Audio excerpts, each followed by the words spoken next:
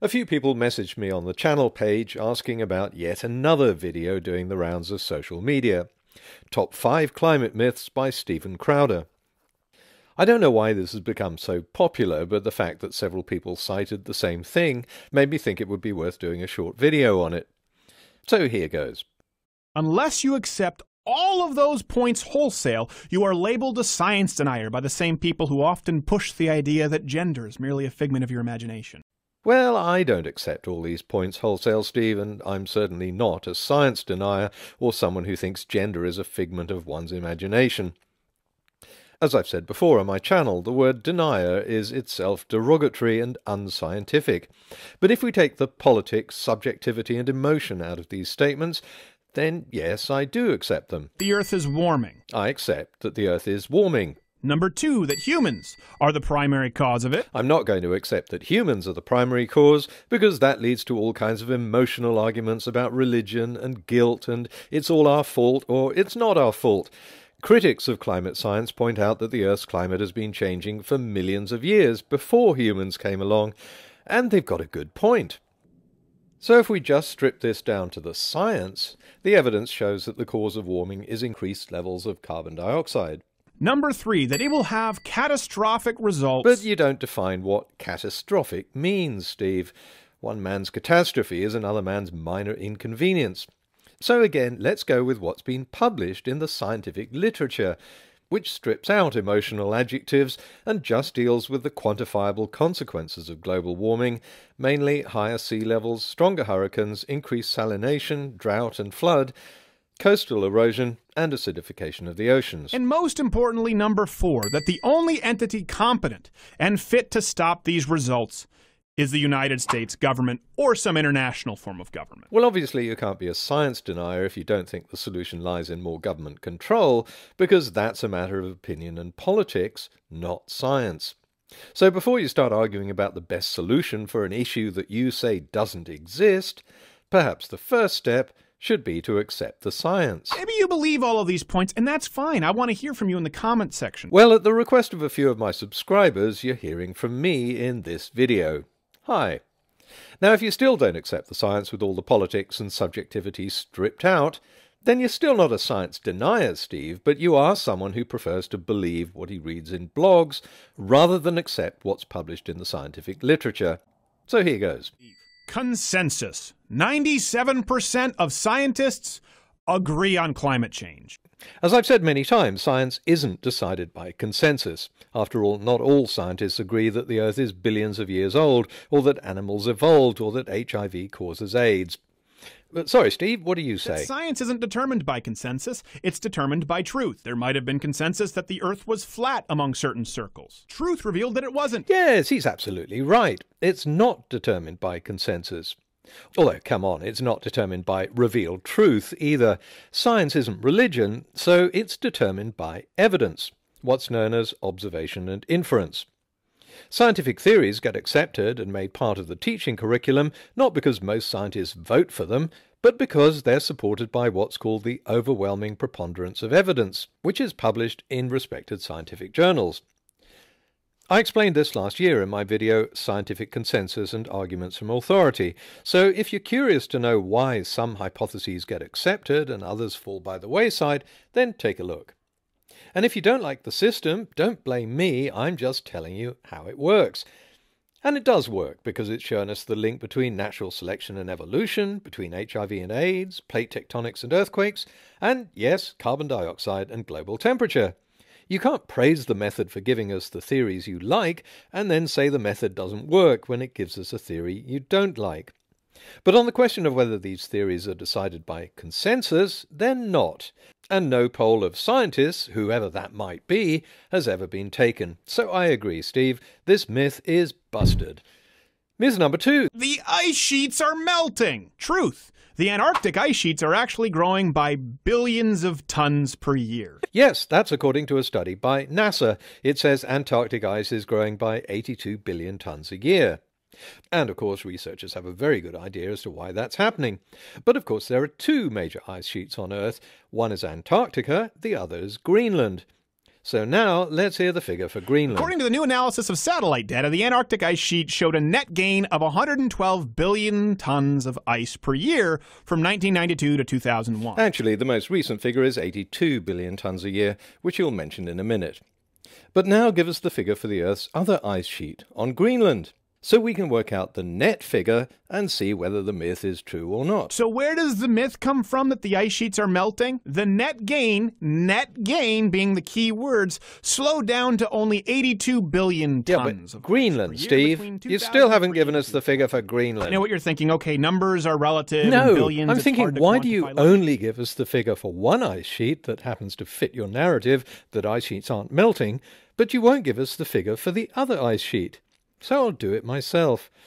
While Antarctica may be gaining ice to the tune of 82 billion tons a year, Greenland is losing ice to the tune of 269 billion tons a year.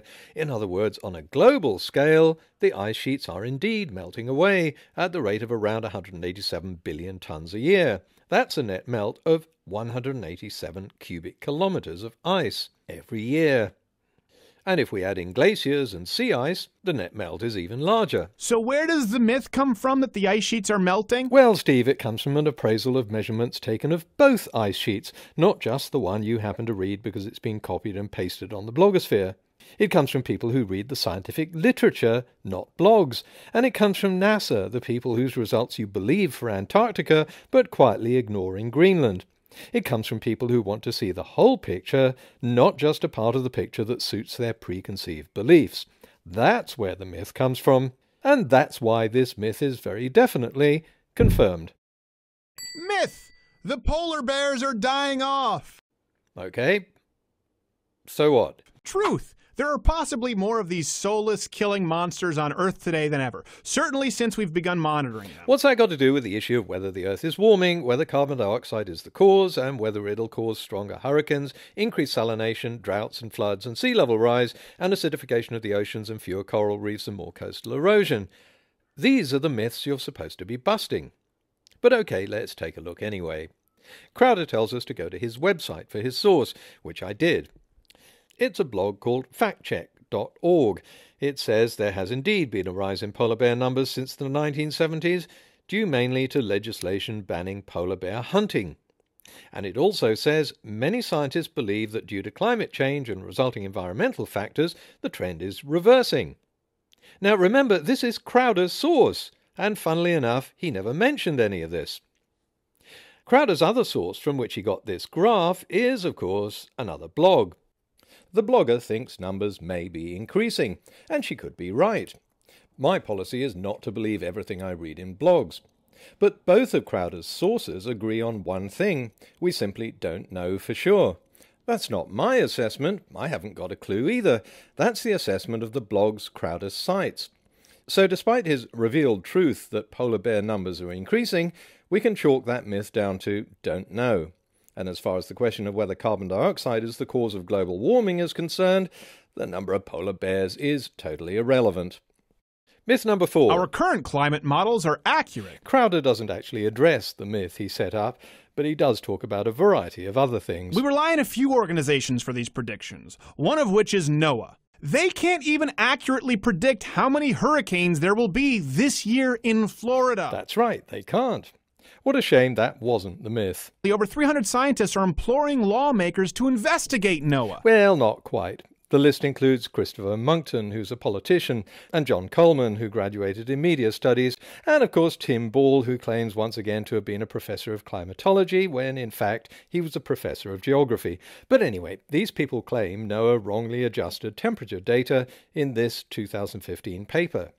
So why didn't these 300 signatories simply write a response paper pointing out what they saw as flaws in the NOAA methodology?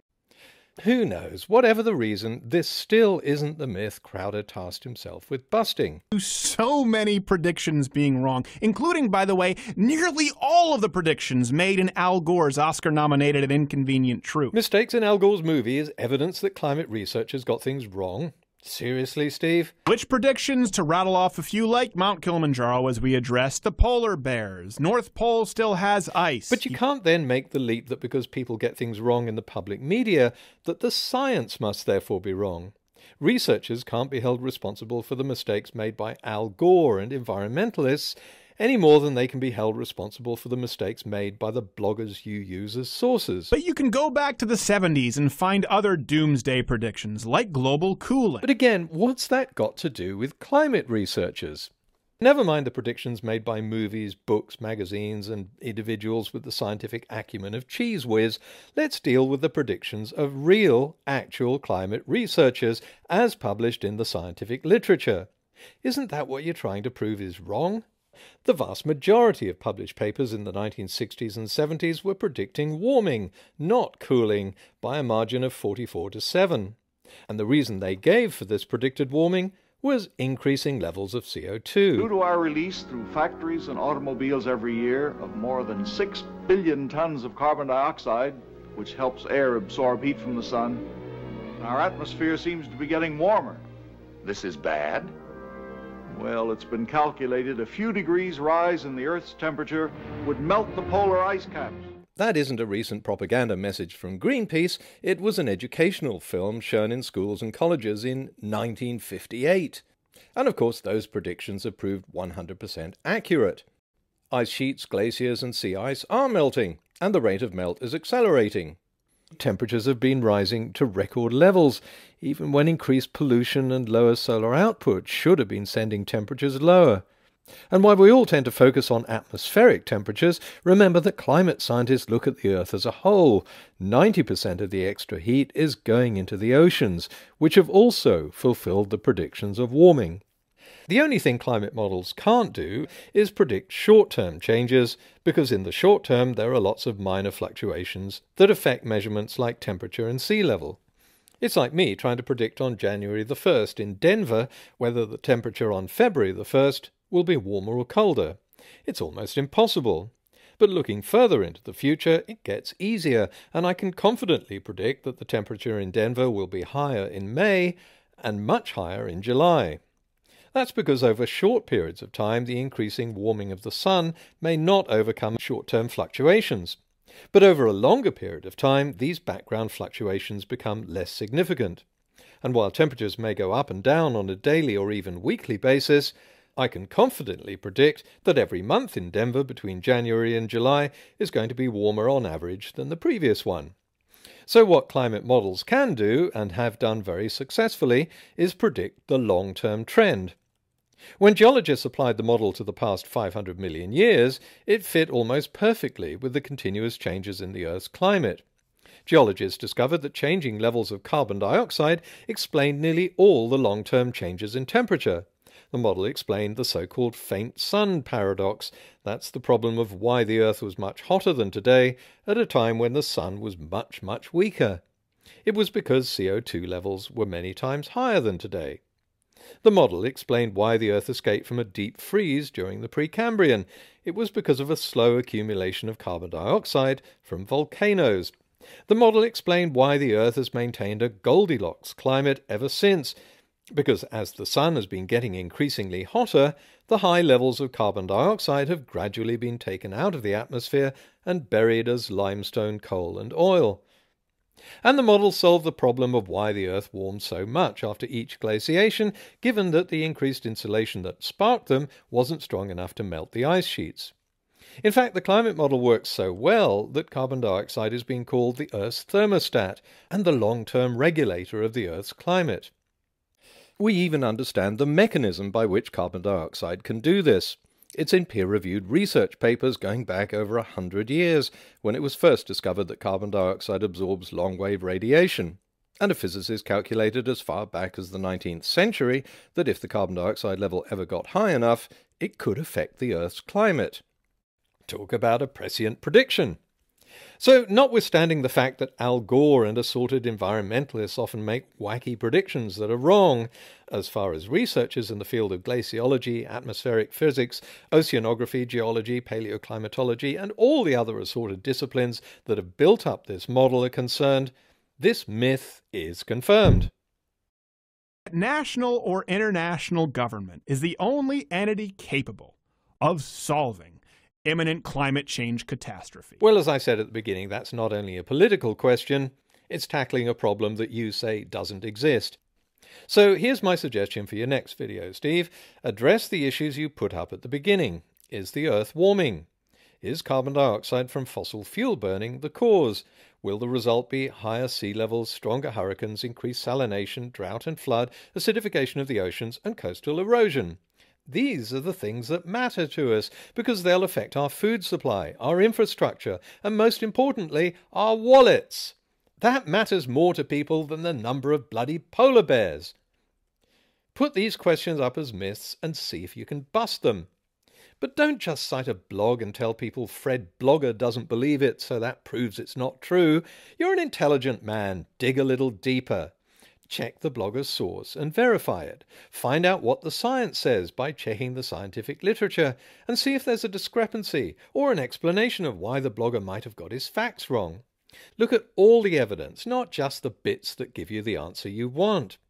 With the deepest respect, talking louder doesn't mean you're better informed.